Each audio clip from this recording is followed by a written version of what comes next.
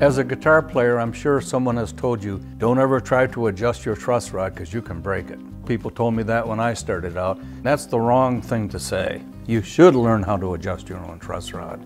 Next, move around based on humidity. Wintertime they do one thing, summer the other. Adjusting the truss rod on your own guitar is probably the most important thing you could do to keep that guitar playing well from season to season.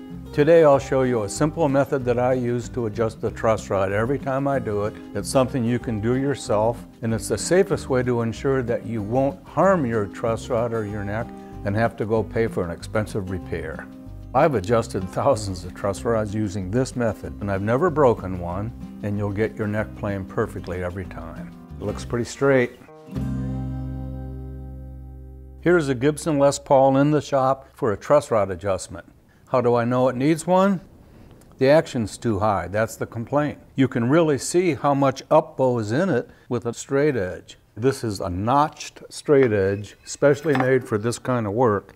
It sits over the frets and reads the fretboard itself. And I'm seeing an awful lot of up bow. Look at the gap there, that's some high action. Enough to make it very uncomfortable to play. Many players, including myself, prefer a guitar neck to be dead straight. The strings will have a nice low action and there's no buzzing on the frets. Some like a little up bow, and that's called relief. But too much up bow is not good. That's when your action is too high and it's too tough to play. Or a neck can be in back bow. You never want to have back bow. The action will then be too low and your strings will buzz on the frets towards the center of the fretboard. A truss rod is the mechanism that helps you put your guitar neck in the correct position right where you want it. And that's a very big job to expect a little piece of steel like that to do. And then if you think about, you can have as much as 200 pounds of string pull tension on this neck, pulling it into an up bow. That's asking quite a bit. If you put too much strain on a truss rod, bad things can in fact happen. You could snap it off at the threaded end. I've even seen truss rods pop right out the back of a neck from too much wrenching on it when you don't know what you're doing. So what I do when I'm adjusting a neck is help it adjust so the rod doesn't have to do all the work by itself. Let me show you what I mean. First, let's prep the guitar for an adjustment. You can do this job with the strings on or off. I like to loosen the strings a bit just to take the pressure off. Then with a 5/16 truss rod wrench, that's what Gibson uses, I'll remove and lubricate the nut. That'll make it easier to adjust for this job and for any adjustments you'll need in the future. Some guitars, the nuts are not removable, they're welded onto the rod, but many like a Gibson and vintage Fenders, Guilds, and Harmonies, it comes right off. I like to use Vaseline for a lubricant because it doesn't run all over the place. Get some on the face of it where it bears against the steel washer. Even put a little right on the truss rod threads. Now I'm going to take it all the way up till where I started when it's just snug. Okay, we're all prepped here. Now I'm ready to do my little magic trick for you. We're going to build ourselves a little assistant. I've got the neck propped up and I want to put 2 blocks of wood at each end of the fretboard. They can be any kind of wood. The idea is you need a spacer. If the strings were off, you could just put a block of wood right on the fretboard. If you leave the strings on like I did, you can easily rig a riser block. These have little notches cut out from the bottom to sit over the D and the G strings. Another simple way would be to cut a little V-notch in 2 blocks of wood so it spans the strings and sits on the frets. Or these are 2 pieces of wood dowel superglued to a block. I like those. They sit right between the strings and nestle in there. And that's what I'll use today. Next, we span those blocks with something long and strong. Could be a piece of 2x4. This is a carpenter's level that my dad had when I was a kid. Now the idea is I'm going to clamp this, and that's going to clamp the neck into a back bow. To do that, I'm taking a clamp, and this is a Caul, C-A-U-L. That's what we call these, no pun intended. This Caul is especially made for this purpose and for fret jobs, clamping fingerboards on. It's curved and padded to go on the back of the neck, and then this one slides over this clamp. If you don't have a block like this is a piece of foam. It's a sanding block. That would work, no doubt about it. You could take a block of wood and put some rubber or cloth on it. You just don't want to crush the back of the neck with the clamp. But I have the tool, so I'm going to use it. And I'm going to come right in the middle of the neck, about the 7th to the 9th fret, tighten it up real good. Clamping this neck into a back bow first takes a lot of strain off the truss rod to straighten the neck. I'll stop there and look at it. I can see it back bowing real nicely. I'll give it a little bit more. There we go. You see this? It's going back. I'm bending the neck, the peg head's going downward. That's as far as I'll go. Now with the back bow established, what we called pre-adjusted, when I tighten the truss rod nut, it's going to help hold it in this position. When you tighten the truss rod nut, you don't make a bunch of turns.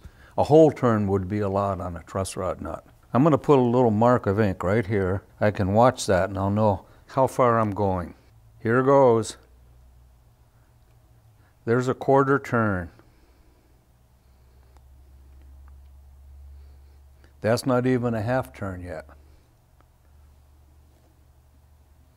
There's a half a turn. I'm going to go probably 3/4.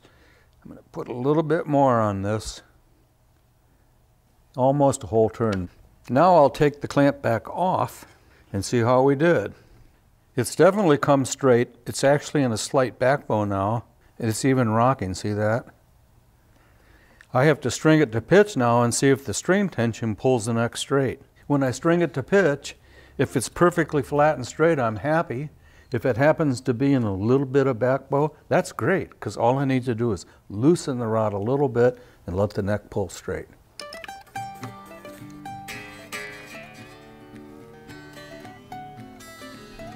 Now I'm basically at pitch, and I do have a slight back bow.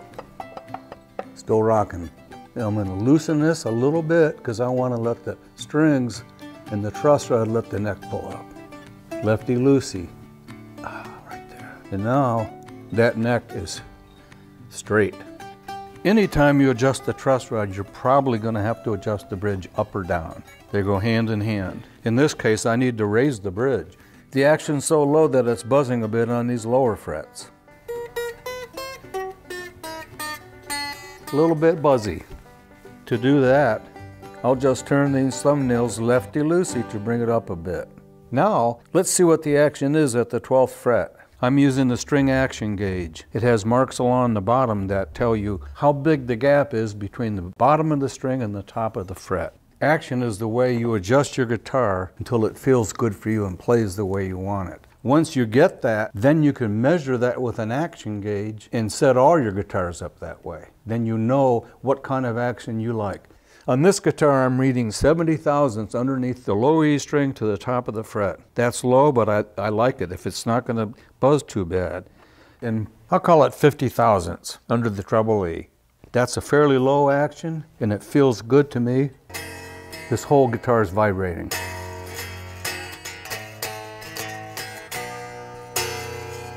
You can feel it in the neck because the truss rod's tight and the neck is straight, and it's driving the energy down to the body and the bridge. I wouldn't really know if I like it until I ran it through an amp.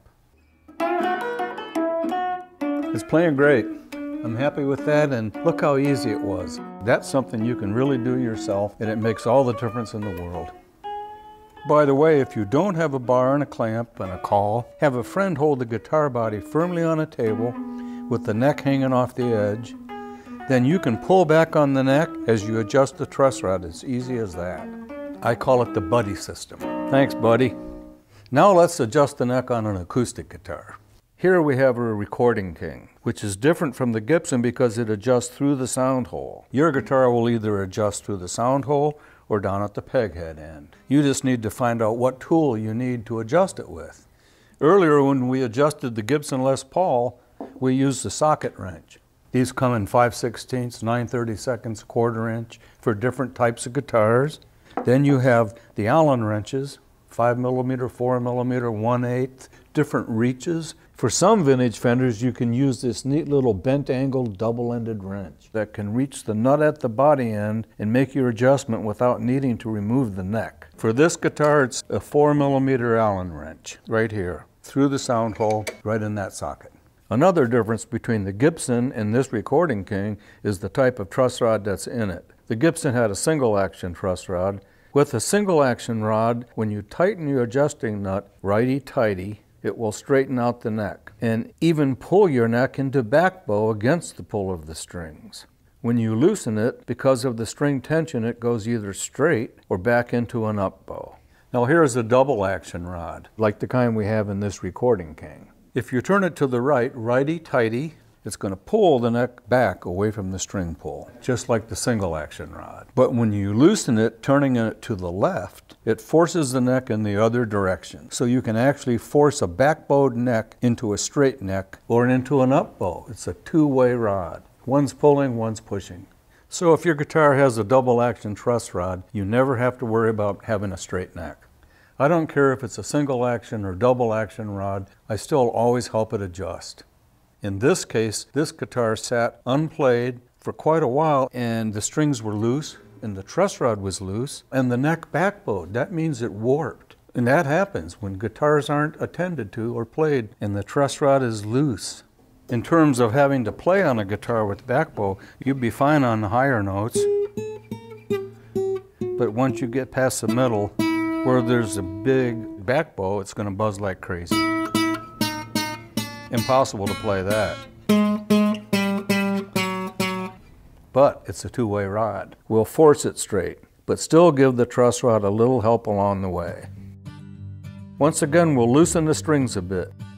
Now, instead of just going ahead and cranking this two-way rod to the left to do all the work on its own, I'm going to help it by propping up the peg head on a foam block and pushing down on the guitar at the shoulders, relieving a bit of the pressure as I make that adjustment.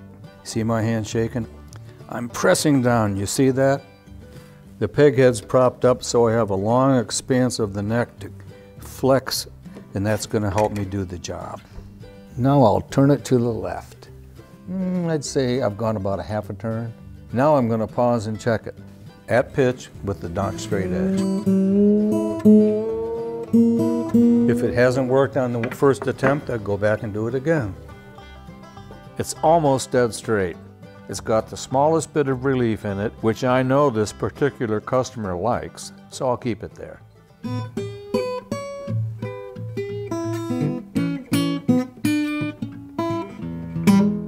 That's what I want to see, a nice straight neck, a good low action, and no buzzing. The next time you adjust your neck, try this method and it might keep you out of trouble.